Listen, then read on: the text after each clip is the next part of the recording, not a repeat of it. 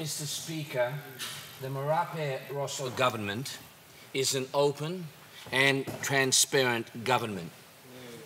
This means keeping our Parliament and our people informed of key economic developments. I am pleased to provide another economic update this afternoon. There are many economic issues facing our country, and time is short, so I will focus on key international budget and inflation issues since the 2023 budget statement. On an international update, Mr. Speaker, the international outlook at the time of the 2023 budget was gloomy and uncertain. As expected, the World Bank's January economic outlook document slashed its global growth outlook from 3 to 1.7% for this year. This is the third worst growth performance in the world economy in the last 30 years, and 2020 was also one of the three worst. The World Bank estimates growth in PNG will be 0.8% less in 2022 and 2023 this year than forecast just 6 months ago. Fortunately, we had built much of this into our growth forecasts, and as previously stated, our Papua New Guinea economy is doing so much better than most other countries. Indeed, the new World Bank forecast for PNG of real growth of 3.5% is still more than double the world average, more than double. Despite this bad global news, there is no need to panic. The Marape government was able to steer our country's economy through the dangers of the COVID-19 pandemic. Papua New Guinea will weather this latest storm much better than most other countries. And once again, we will be responsive, responsible, and caring. On our 2023 budget implementation status, Mr. Speaker, PNG's financial accounts for 2023 opened on the 9th of January. Now it's time to implement our historic 2023 budget. This year, we will see the highest level of government expenditure in our country's history, 24,567 million kina. All of this within a responsible program of budget repair and reconstruction, which will see Papua New Guinea return to a budget surplus target date of 2027 and the start of reducing our country's debt. Let me highlight some key expenditure priorities as we implement the Pangu platform from the 2022 election. Infrastructure expenditure will increase from 4,668 million kina in 2018 to 9,796 million this year, more than doubling. This is also being delivered with more local content and more local job opportunities. Within that capital budget of 9,796 million, PNG's Public Investment Program, or PIP component, has increased from 2,041 million in 2018 to 6,615 million this year, as I mentioned a little earlier this afternoon at question time. This is an extraordinary increase of over 220%. The Marape Rosso government is the infrastructure government. Responsible investments in physical capital to support growth in our economy. We are also supporting major increases in human capital spending. Our health funding will reach 2,311 million this year, a 34% increase since 2021. Education will receive 1,650 million kina, a 51% increase from 2021. Law and justice will reach 1,787 million kina, a 41% increase from 2021. This is supporting the police recruitment campaign. Wasn't it great to see so many of our young people apply in January this year? Over 18,000 applications. We have committed increased salary funding for a steady 5% increase in the numbers of teachers and doctors and nurses through to 2027, and then a 10% increase each year after that. Just have a look at our 13-year plan. Making sure that our new schools and hospitals will have the necessary staff. The economic sector will receive 989 million kina, a 46% increase from 2021, with a much greater focus on supporting our farmers and agriculture and SMEs. Funding for provinces will increase to 5,138 million kina, a 30% increase from 2021, giving our good governors more resources to implement their key activities at the decentralized level. The major challenge for the 2023 budget is now ensuring that this record level of funding is spent well and benefits our people. There is much work, much hard work ahead for all of us to ensure that this occurs. The 2023 budget is being delivered with a budget repair of a 1 billion reduction in the deficit. A low-cost financing strategy which has lowered debt interest costs from 6.5% to 4.2%, thereby generating interest cost savings of 1,353 million kina in 2023 alone. And all in the context of a tough global environment with many countries expected to fall into recession, whilst PNG grows at double the world rate. Our country is doing better than most because of the good economic policies of our Marape Rosso government, guided by the Pangu vision of leaving no district or person behind. Do not believe the lies of social media or some of those sitting on the other side. Our 2023 household assistance package. Mr. Speaker, despite the good economic news looking forward, we must remember that PNG has, frankly, some of the worst social indicators in the region. Too much poverty and living standards for most of our people that simply are not high enough. This government knows the cost of living pressures facing families around our nation.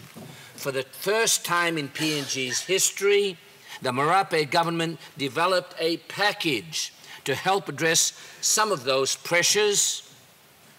587 million in 2022, 590 million kina in 2023, a total of 1,177 million kina in assistance to our households and assistance to our people. No other government has ever delivered such a household assistance package. Mr. Speaker, I am pleased that the IRC has written to all employers with new tax schedules applying from the 1st of January this year. This is providing tax cuts of up to 63 kina per fortnight for all those earning 20,000 kina or more for 2023. As mentioned in the newspapers, our dailies, NESFund estimates this will benefit over 98% of their members, most of them in the younger age group. From the 1st of January this year, we are also continuing for another 6 months the removal of all excise taxes on fuel. This will save 61 toya per litre of petrol costs and 23 toya per litre of diesel costs. From the 1st of January this year, we are also covering the costs of social project fees in 2023. For example, a family no longer has to pay the project fee of 220 kina for each of its children attending secondary schools. This program helps ensure that relief gets out to the furthest parts of our country.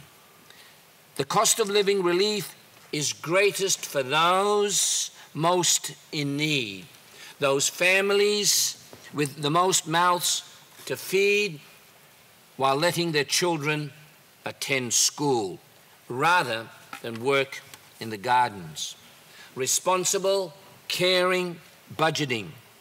The Marape Rosso government supporting families in ways never before experienced in Papua New Guinea.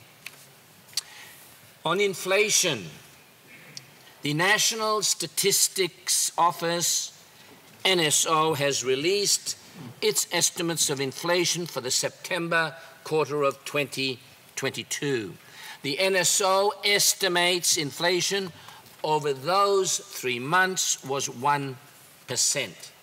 This is half the inflation rate of 2% for the 3 months of the June quarter of 2022. Mr. Speaker, the government keeps a very close eye on inflation. It knows that some key items have had very high price increases. This is why we introduced a 1,177 million household assistance package to help deal with some of these cost of living pressures. The good news is that the overall current level of inflation of 6.3% is below PNG's long-term average rate of 7%. The Treasury and the Central Bank, along with international institutions, are predicting the inflation rate will be below 6% this year and fall towards 5% next year. Mr. Speaker, this means we are not expecting high this year. Once again, beware the funded scare campaign by social media and the so-called PNG empty tank. These inflation figures are gathered by the NSO across many areas of the country and go into detail on over 120 items and services. As a responsible government, we will continue to closely monitor inflation levels. If things get worse, we will look at options to do more within the context of sustainable budget repair. Our international engagement. Mr. Speaker, one of the great strengths of the Marape Rosso government is its willingness to engage constructively and honestly with the international community. I have had the honour to have had 3 good discussions with Australian Treasurer Jim Chalmers already in 2022 and 2023. These discussions include shared economic and trade opportunities, such as labour mobility and good, cheap financing options. On the International Monetary Fund program, Mr. Speaker, I am pleased to foreshadow to this Parliament that PNG stands ready to enter into a funded program with the International Monetary Fund or the IMF, our first program in nearly 20 years. We commenced this partnership back in 2019. We knew the IMF were critical for restoring international confidence in PNG's economic management. We saw them as a source of transparency and expertise. This engagement was also important for the 1.2 billion kina in cheap funding they provided to us in 2020 to deal with the then 20% fall in our revenues due to the COVID-19 pandemic. All countries were also assisted by the IMF with an increase in quotas in 2021. We now stand ready to engage in a program that will likely contribute 310 or possibly 614 million kina this year to support our budget repair, and a total of up to 3,250 million kina over the next 3 years. Importantly, agreement to this program is also vital for securing support from other countries. Without a program, Australian legislation would require the 1,800 million kina we received just in December last year actually having to be repaid now, and little prospects of success for the request of 1,500 million kina this year reflected in our financing plan. We will also approach Japan and other partners, including the World Bank, the ADB, for support, and they are all linked to the IMF program. The alternative to this, of course, is going back to expensive commercial loans and, of course, being able to borrow significantly less than what we are currently doing today. The guiding principle for engaging with the IMF has been support for the Marape Rosso government's economic reform program. The IMF are extremely satisfied with our program of economic repair and reconstruction. They are also pleased with the progress we have been making on good governance reforms, especially those around the Independent Commission against Corruption. They are keeping us honest, pushing our institutions to release more transparent procurement data. They are also working closely with us on reform of our monetary and foreign exchange rate practices. We are sure they will welcome and respect our own local expertise provided through PNG's own independent advisory group on the central bank reforms. There have been hiccups along the road, yes, and I expect there will be hiccups in the future. Overall, however, it has been a productive partnership. And we must, on occasions, take a hard-headed approach to our national interest, including linked funding support. And like all negotiations, this will require some give and take on both sides. At the end of this statement, members of Parliament, I have attached details on the program for this Parliament. This covers the details of the loan terms and expected disbursement schedule. It includes all of the quantitative and qualitative conditions for the first 12 months. We have 18 of those. And this is part of our rolling 3-year program. I will continue to provide regular updates to the IMF on this IMF program, including any updated conditions. And I welcome parliamentarians to a briefing at our Treasury to go through the program, and would hope we can organize a broader meeting with the IMF with those of you that have time and might be interested during their next visit to Papua New Guinea. So I commend this program to the House. For good health in 2023, Mr. Speaker, at this time, I must also note the tremendous loss to the country of the sudden death of Sir Wilson Kamit. Sir Wilson was the first Bank of PNG governor following the reforms of Sir Makere Marauta. He held a position from 1999 to 2009. These were good years economically for our country. I have been honored to have had him as one of the 3 members of our independent advisory group on modernizing the current Central Banking Act.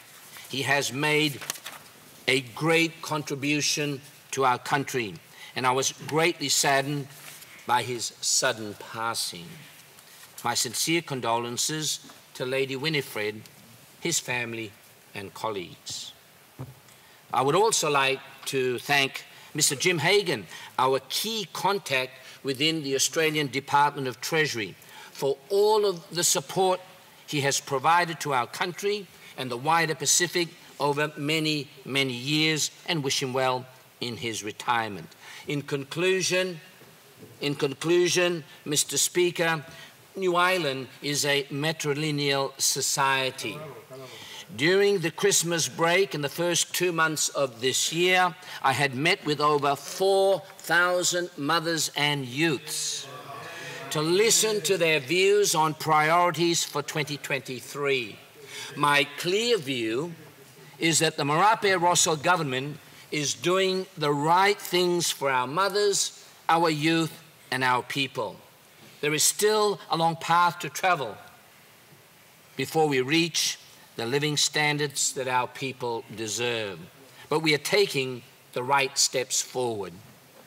A record $24,567 million 2023 budget, with spending focused on key priority areas. 1,177 million kina assisting households with cost of living pressures.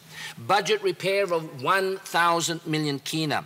Economic growth policies focused on rural areas, delivering double the world average at 3.5%. Inflation moderating to under 6%. Moving to greater economic independence. Working constructively and openly with our international partners, implementing the Pangu vision, all within our available resources. Thank you, Mr. Speaker.